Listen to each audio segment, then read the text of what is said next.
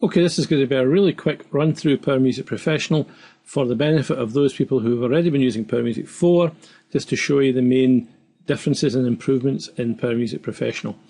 First thing you'll notice in the launch screen, we've got a new set of icons. We've got a much more modern looking icon for the Power Music Professional program, and this theme is also runs through the Power Music Mac and Power Music Essentials and Power Music app as well. Looking on here, the thing you'll notice here is redeem a songbook voucher. This now allows you to buy vouchers for songbooks from publishers, and you can redeem these and get the songs into your Power Music Professional directly from Power Music Box. So let's just have a quick look then at some of the features here. Again, you'll notice that some of the icons have changed up here. There's the redeem voucher again. We've got new icons for the box in the store. A nice wee utility that's been added is a guitar tuner. So if you're a guitarist and you want to, oh, it's a bit loud, and you want to tune your guitar, you can bring up the guitar tuner and use that. One of the main things in Power Music Professional is you can change the number of pages per screen displayed. This is this new drop-down list here, so I can choose this to be 3 pages per screen. I can go back to 2 pages per screen or whatever, so I can change that without having to go into Edit Song. Navigation of large pieces has been greatly improved as well. This is quite a large piece of music, so I'm going to show you how to do that. So I'll just stick it into a playlist, double click, put it in the playlist, go there, go full screen. A new little icon down the bottom here, we click here, it slides out and it allows you to jump straight to any page of the piece of music. So I can just click on there and do that. However, much more important than that is the ability to put in bar marks and performance marks. So I'm just going to go to page 7 and I'm going to put a performance mark in here. So I click in the middle of the screen. You'll notice as well the annotations have been tidied up a bit. It highlights the page you're annotating and it's here. So performance marks, rehearsal marks, you click on there. I'm going to put this in as rehearsal mark A. So I just select A. I can change the size of the rehearsal mark I want. So I'll just put it back down to there. I can change its colour, do lots of things with that. But I just go up there and tap, and I've put rehearsal point A in there. I'll save that. And let's say I now want to go to page 10. And up here I want to put rehearsal point B. So I'll go in here, another rehearsal point B, and just drop it in there like that. Easy as that, save it. So now you'll notice that when I bring out my quick navigation bar, the rehearsal points are shown in here as well. So I can jump straight to rehearsal point A, click, there I'm at it, and I can jump to rehearsal point B, click, and I'm at it there, because there's rehearsal point B there. What other differences are there? Well, there's a big difference in the song editor. If we choose another song, let's go back to our libraries here, and let's just choose all songs. There's a song there, let's edit that song. And the way you edit it now is completely changed. We have a sidebar here where you can select what you want to edit. So you can edit the chord sheet, which was what was being displayed. You can edit the sheet music, and you can edit the lyrics by selecting from here.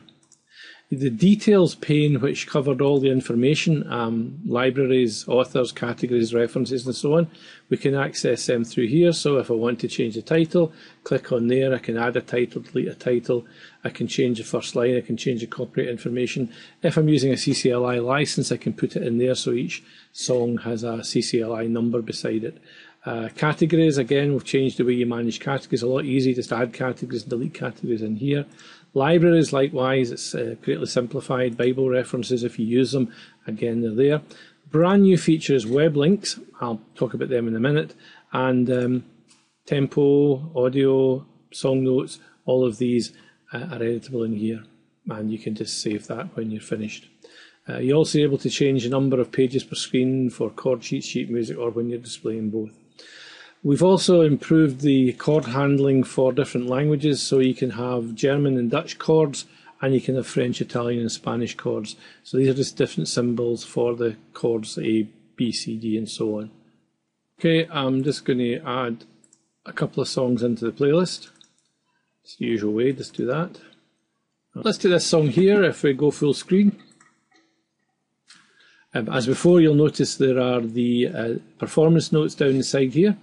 But what we can do now is when we edit these, we have the feature to add a performance note which only applies to the song that's in the playlist, not the song where it's stored all songs. So at the moment, both the notes for the general song notes are the same as the playlist. But for this particular playlist, I want to change it, and I add something extra at the bottom. I'll just put in finish with piano and save that. Now that note is saved along with this song in this playlist. So next time I bring that playlist up, then that particular note will be there. However, if I come out of the main list here and go to song number 9 and look at the notes, you'll notice that it hasn't changed the notes in the song in here. Just realised I forgot to talk about the new links feature in Power Music Professional. Here's a song which was downloaded from Spring Harvest 2014 Songbook, and you'll notice now that up here in this bar there are a number of little icons, and each of these icons is a link to either a web page or to an iTunes song or to a Facebook page or a Twitter page.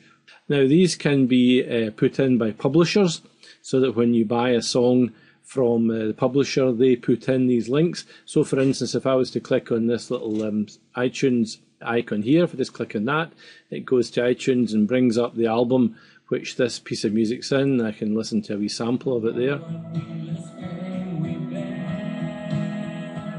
Okay. You can also add your own links to a song. So if you have a link to a YouTube video or some other web page you want to link to, you can add them to your songs as well. So that's the links feature in Power Music Professional. Okay, that was just some of the changes to Power Music Professional. I'm going to be doing a whole lot more in-depth videos of the features of this, but maybe that's enough just to get you started playing around with some of the new features in Professional.